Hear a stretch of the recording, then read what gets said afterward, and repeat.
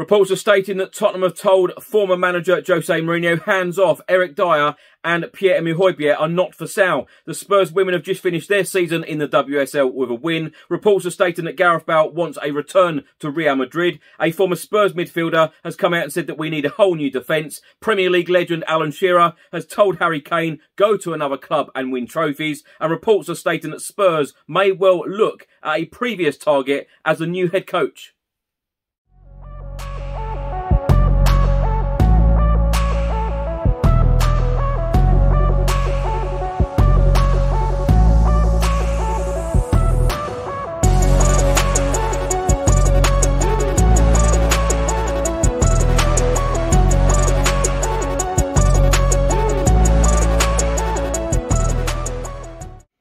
Welcome back to another video. I hope you're all keeping safe and well. In today's video, I'll be going through all of the Tottenham news, all of the rumours and all of the reports from the last 24 hours. And if you don't subscribe to the channel as yet, please do hit that subscribe button. Just before I get into today's video, make sure that you download the OneFootball app for all of the live football scores, results and news, as well as getting all of the latest Spurs news on this channel. You can also see it all here. Download the OneFootball app to keep up to date with everything Tottenham Hotspur, club news, transfer news, match information, videos, tables and results from all around the world. Don't miss out, and please do let me know what you think of this app. Let's start today's video by talking about 4 results in the Premier League from Sunday. Wolverhampton Wanderers 2, Brighton Hove Albion 1, Aston Villa 1, Manchester United 3, West Ham United 0, Everton 1, and Arsenal 3, West Bromwich Albion 1.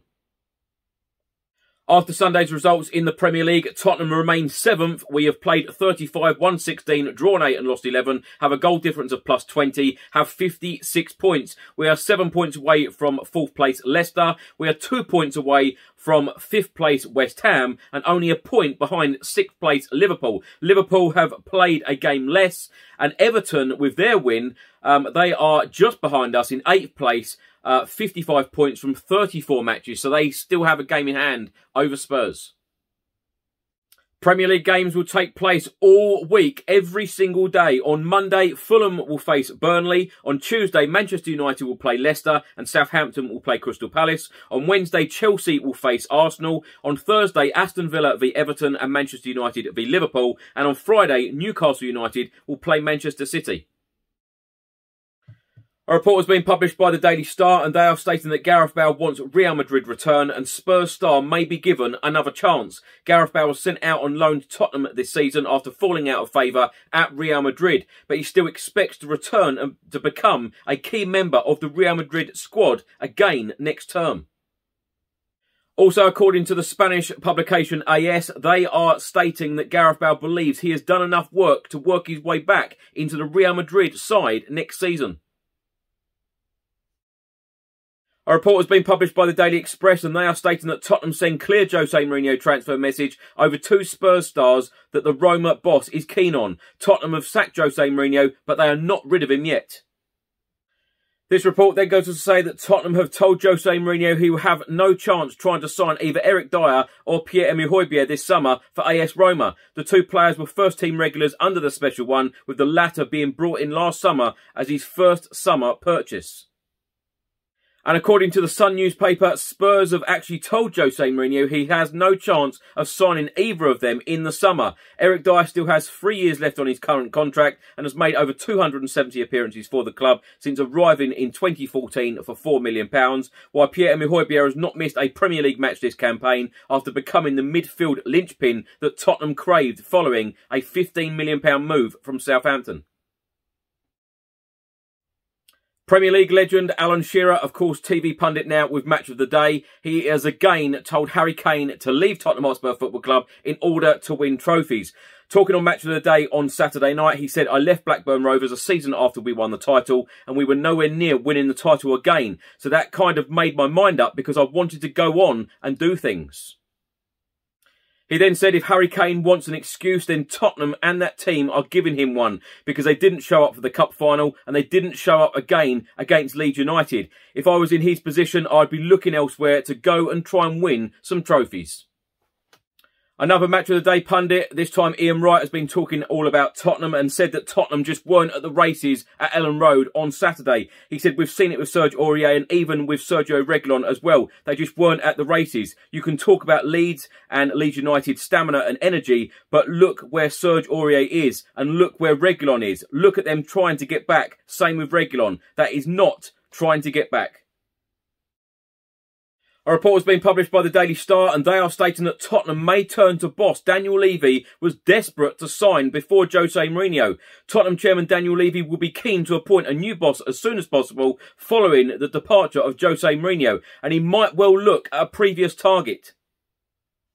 It then states that Tottenham could turn to Lazio boss Simone Inzaghi ahead of Fulham coach Scott Parker as they look to rebuild following the departure of Jose Mourinho and Carabao Cup final heartbreak. Spurs look set to miss out on Champions League qualification following an inconsistent Premier League season during which they sat top after 12 matches with 7 victories and 4 draws.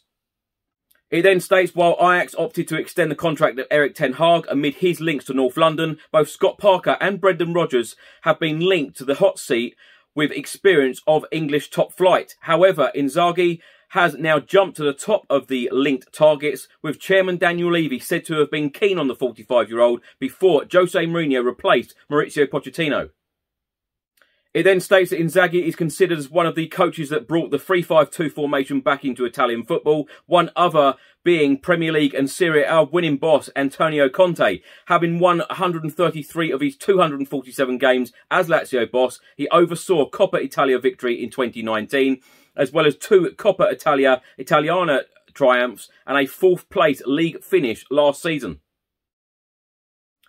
Former Tottenham Hotspur midfielder Paul Stewart has come out and said that Tottenham Hotspur need a whole new defence. He said they probably need a whole new back 4 or a back 5 if I'm honest. They're going to have to spend big and shore up that back 4 because for me it has been the weakest part of Spurs all season. Nobody convinces me at the back. I don't feel that there is a recognised centre-half.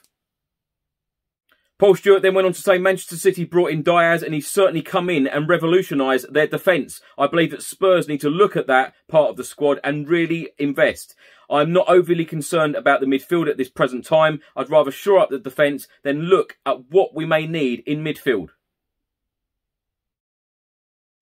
On Sunday afternoon, the Tottenham Hotspur women beat Birmingham City women 1-0 in our final Barclays FA Women's Super League game of the season at Damson Park. After a tight game, Kit Graham scored the winner with 20 minutes remaining after she finished off a superb solo effort.